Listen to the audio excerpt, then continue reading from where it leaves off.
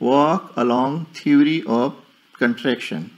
As soon as the actin filament becomes activated by the calcium ion, the head of the cross bridges from the myosin filament become attached to the active side of the actin filament, and this is some way cause contraction to occur, called the walk-along theory or ratchet theory of contraction.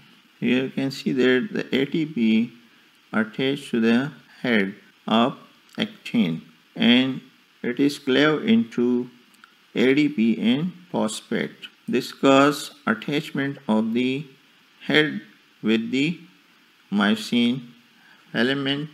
On the other hand, there is attachment of calcium to this troponin molecule, and which uncovered the active side of myosin, and the head attached to that active side and cause contraction of the muscle. There are few